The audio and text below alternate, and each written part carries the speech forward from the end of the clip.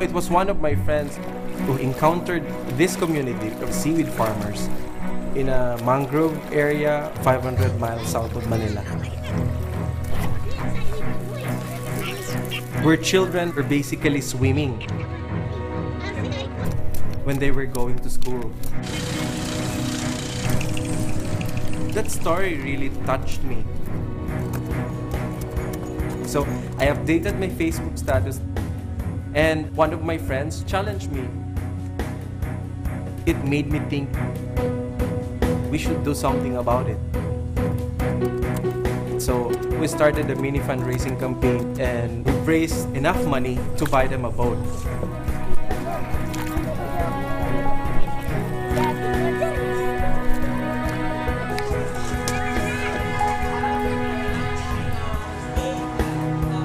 But one thing that we didn't realize, in the afternoon when it's low tide, a boat is kind of useless. You can't just give whatever you think they need. You have to really find out what their needs are.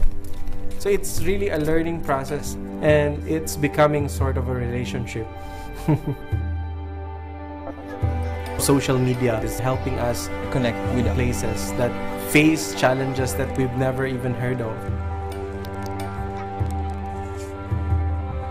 Now we're looking at a holistic way on how to help them, by helping the high school graduates secure some scholarships from the State College of Marine Science and Technology to get out of poverty and improve the quality of life in the community.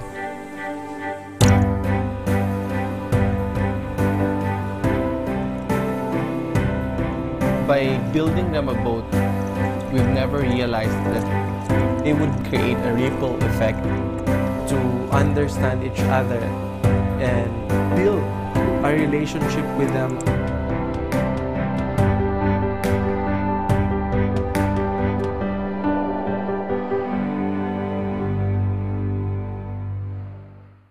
Thank you for having me today. I brought this replica of a yellow boat in gratitude to the TEDxKinnaird team for allowing us to share our story. So I'm just gonna put it somewhere here. That boat brought me here. Of course, not literally. Before we start, can I ask everyone to stand up? Can we all stand up, please? I'm going to count 1 to 3. And when I say 3, can we all jump? Are you ready? Okay, 1, 2, 3, jump! You may now sit down. When I share the yellow boat story, I always ask the audience to jump, because it symbolizes that you're now on board the yellow boat Go.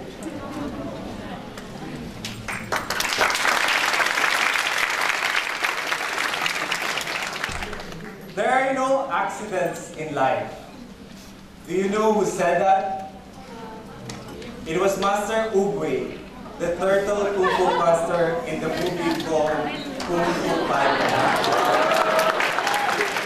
That's one of my favorite quotes in life, not only because Kung Fu Panda is one of my favorite movies, but a lot of my friends also say I look like Ko. And it is my belief either that it is not an accident that we are here today. So thank you for being here. As you've seen in the video earlier, my story sort of started with a Facebook status. And that's what I'm going to share with you today. By the way, before I continue, may I ask how many of you are on Facebook? Oh wow, it's almost 90% of the room. I'm gonna add you all later. No, I promise I'm gonna add you all later. While I'm telling my story, I want you to think about this. How important is an education to you? Would you walk 10 minutes to get to school? Would you walk 2 hours? How about 5 hours? Would you walk 2 kilometers to get to school? How about 5 kilometers? Some of these stories we've heard before, but it was a story in the south of the Philippines, in a mangrove village called Layag-Layag, that truly touched me. 2 years ago, I was in a blogger summit in Zamboanga City in the Philippines. Almost like this one. During the sidelines of that summit, a volunteer came up to me and told me Najra's story, Najra and her friends. And during the presidential campaign in 2010, so this group of volunteers went to Layag-Layag and they encountered a group of kids who were swimming. They were in a pump boat. And the kids, the way they described it to me was the kids were carrying a plastic bag and they were swimming with the right hand. And when they got a bit tired, they would transfer the plastic bag to the next hand, to the right hand, and then swim with the left hand. And they didn't know how to react then because, you know, the children, Najra and her friends, were even talking to each other. They were joking.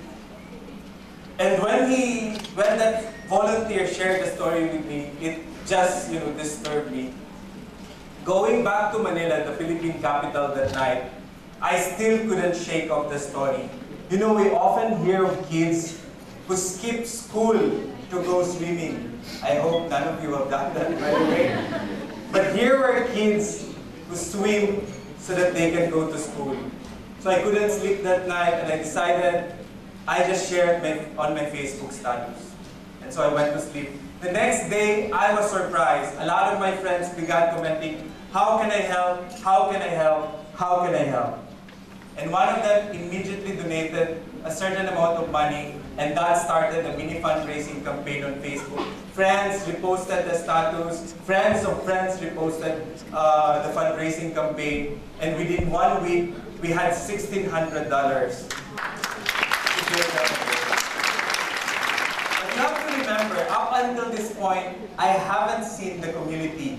And I was nervous. We had money, but I didn't know if the story was true. So I called another friend who's now my co-founder. His name is Anton Lim, and told him, Doc, can you remember the story that I told you about? Can you just go to the school and really verify it because we sort of have some money? And so he went to the school, he got it verified, and we decided to build them a yellow boat, a yellow school boat. As you say here, Pila Kashti. And today, the Yellow Boat of Hope Foundation is present in 11 communities in the Philippines. Because the Philippines is composed of 7,107 islands. So we realize the situation of the kids in Layag-Layag is not unique to that particular place. It made me realize that a single Facebook status can make a difference. But it made me wonder, was it really just the Facebook status? And I realized it was not. Beyond all the talk about likes and followers on social media, the real story of social media is a human one. Facebook and all the other social networks run on human emotions. Love, sadness, anger, compassion, and hope. You see this when people band together to help victims of natural disaster. You've seen this with families staying connected online, and even couples finding love over the internet. In our case, for example, I've realized that it wasn't just the Facebook status that made it successful. I called on friends, I texted friends, I met with donors, and that's what connected the whole story together. people connected with the story. My friends connected with it, and it connected with their friends. It was these human connections that made the campaign successful. The story of Dachra gave us hope. When we were naming the very first vote that we were giving, we asked the community, what does the vote mean to you? And they all answered, Bagong Pag-asa, which means new hope. And I remember when I first heard that story, that is what it meant to me. You know, imagine kids go swimming so they can go to school. It's an amazing, it's an amazing story by itself. Which brings me to my last point. Hope. H-O-P-E. I truly believe that hope can change the world. And I also believe that each one of us, each one of you who are in this room now, can be a beacon of hope for the world. And so I came up with my own theory of hope. And H, it starts with H. It's all about harnessing your potential. It's about finding what you're passionate about in life. You know, even after 27 months into the project, it still keeps me awake at night wondering about the possibilities. And it still wakes me up in the morning excited to go out and make them happen. O is about opening your heart and your mind. When I first shared that Facebook status, I never really imagined that it would transform into a thriving national movement, helping 11 communities in the Philippines and inspiring people across the globe. Life is all about learning. But unfortunately, so many of us, after we leave formal school, we stop learning, we stop listening, and we stop paying attention to opportunities to learn from others. That is what open is all about. You know, being open to failures and mistakes. And my co-founder, Doc Anton Lim, also shared with me, can anyone guess what the other meaning of O is? It also means opening your wallet. When you're passionate about something, most of the time, I'm sure you're familiar with it, you know, when you want something to get done, you'll have to spend some money, you know, you have to spend some time and effort to make it happen. Which brings me to one of the most important parts, where H-O-P is very important. It's about perspiration. It's about taking action. So it's not just about finding what you're passionate about. You should go out there and do it. When you want to help other people, you have to get your hands dirty. Only by doing so can we truly learn in life. Which brings me to the last aspect of hope, which is very important as well. E is about empowering others. And even when you think of leadership across the globe, that is what is missing. If we want social change projects, if we want initiatives, projects, like what some of the other speakers will tell about later, we have to empower the next generation. In the Yellow Boat project, for example, we're not just building school boats. We're building classrooms, schools. We've just finished building a mosque. And we're also helping them in their livelihood. So imagine what the power of one, as Sonia mentioned, can do. Before I end, I want to share with you the operating principle that we have in the Yellow Boat project. The great thing a little lamp can do, which the big sun cannot do, is give light at night.